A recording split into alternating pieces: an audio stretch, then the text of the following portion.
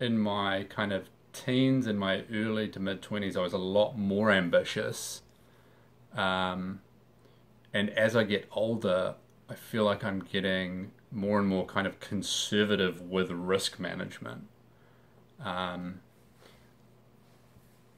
and so yes, I still have all of those kind of ambitions to to kind of follow through on those things that I am intellectually curious about the world and about software and engineering and making a change and kind of doing good both uh, both for myself and for others. But I do find myself, and maybe it's simply experience of the world, and maybe I was, you know, maybe it was naivety of youth, but sometimes I kind of miss that kind of blissful ignorance of being incredibly ambitious and just jumping straight into the deep end.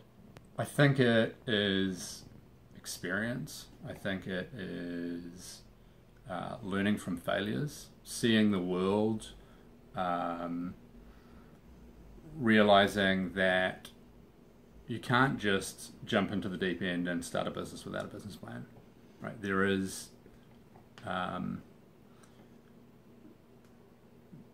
there are, again, I think a big part of it is or was the naivety of youth, but it's a good. It ultimately, I think it is a good thing because um, the roots of that ambition, in terms of all of these things in the world that I am curious about and curious about solving, I still want to solve them, but perhaps I'll approach them in a